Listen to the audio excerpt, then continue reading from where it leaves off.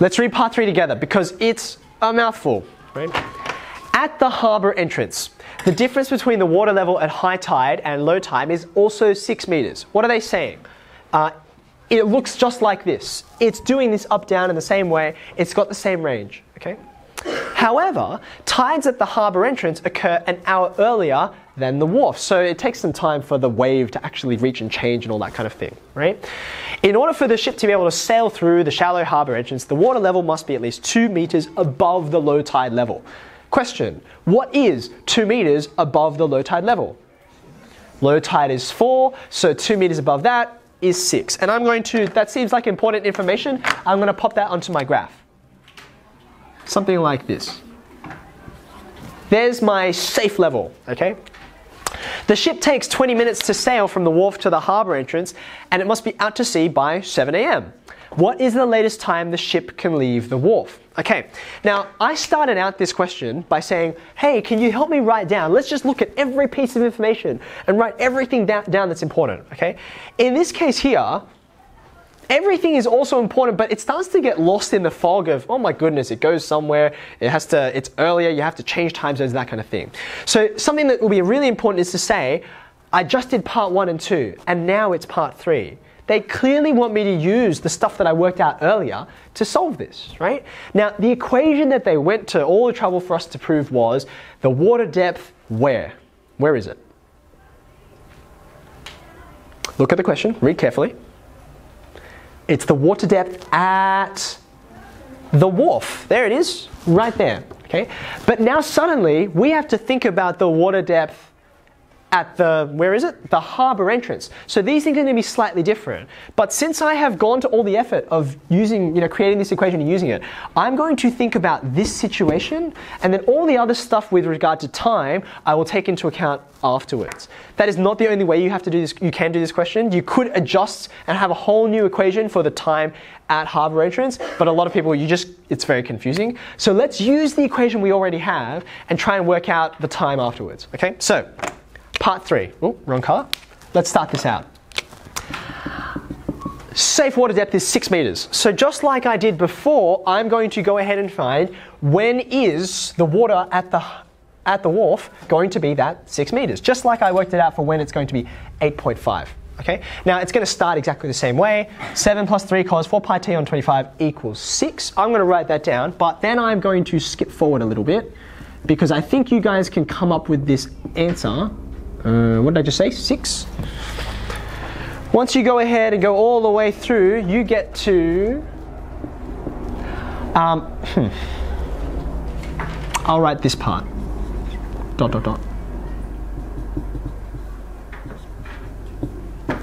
Do I have negative... Yeah, it's negative a third.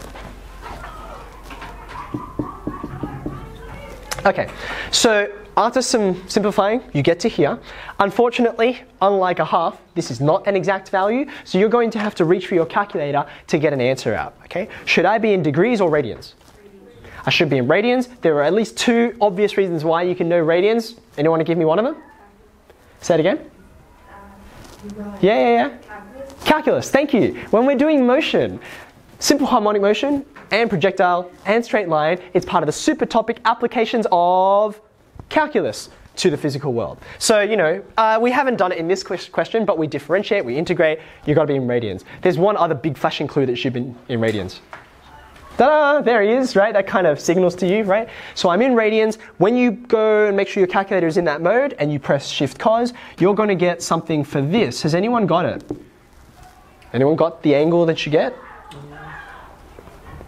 I think you should be getting 1.91 something or other from memory. Can someone confirm that for me? Yeah, you happy? Okay, so you got there.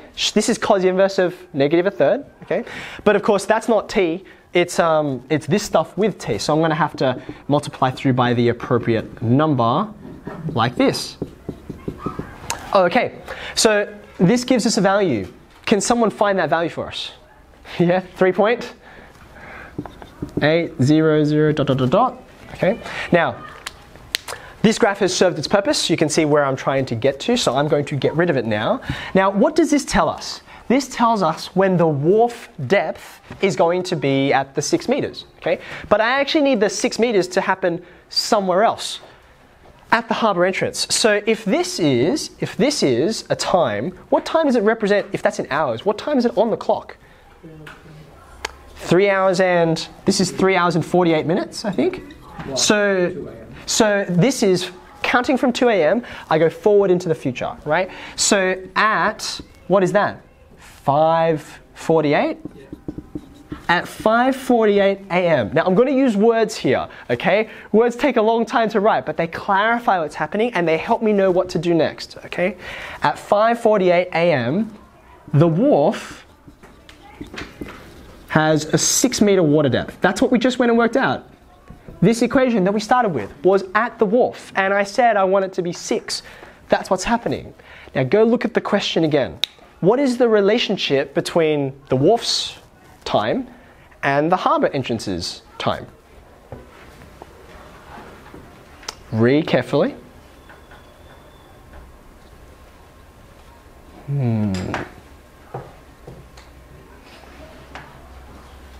Second sentence.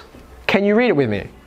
However, tides at the harbour entrance occur 1 hour earlier than at the wharf. So 5:48, it's 6 meters at the wharf. But this happened an hour ago at the harbour entrance where it really matters. So what time is an hour ago? 4:48. Right? This is not the wharf anymore, this is the harbour entrance, which is where I'm actually interested in. Okay, so now I know when it happens there, but it takes me some time to get to the harbour entrance, right? I leave and I can't leave at this time. By the time I get there, it's over. How long does it take me to get there? Read the question. Last sentence, isn't it? No, second last, sorry, before the actual question. The ship takes 20 minutes to get there. If I want to reach the harbour entrance at that time, because that's the last moment it's safe, I have to leave 20 minutes earlier than that, right? So I can say, therefore, ship, whoops, that's a funny S, ship must leave, what's 20 minutes earlier than that? 4:28 a.m. That's a really bad L, there we go. Okay. Have we answered the question? Looks okay to me. I haven't just provided a time in terms of hours. I've actually looked at the time on the clock. Doesn't meet all the conditions required, because there actually was one piece of information in the question that I haven't referred to up until now. There's a 7 a.m. Now, why do you think they put that in there? The ship must leave, must be out to sea by 7 a.m. What difference does that make? Yes, when we have a look over here, right, do you remember we had to talk about the earliest solution? Because there's not just that solution, there are other ones that happen later on. There will be times later that it can leave, but if we have a look at the next time we get a solution, it's going to be, well, way after 7 a.m. So all that 7 a.m. domain restriction is about is to lock you into the earliest time. Does that make sense? Now, exhale. Have a look at the working that's on the board. How hard is this? How would you rate this on a scale from 1 to 10? Is this the hardest stuff that you do? I don't think this is anywhere close to the hardest stuff that you do. Some of those integrals, some of those proofs by induction proofs that we did in your just most recent test, some of those make your eyes water compared to this. Like this is, well, apart from the radians, you could do this in year 10, solve a trigonometric equation, okay? But what's hard is all of this interpretation, the willingness to look and actually use words and work out how do these times relate to each other. That's why this question was so disastrously done at the HSC. Okay? So take the time to read. You must pay close attention to the wording of the question. And there's a good chance that somewhere within applications of calculus to the physical world, even if it's not in simple harmonic, maybe it'll be projectile, maybe it'll be exponential growth in K, you will get a question like this and you will need to practice that skill of interpretation. Okay?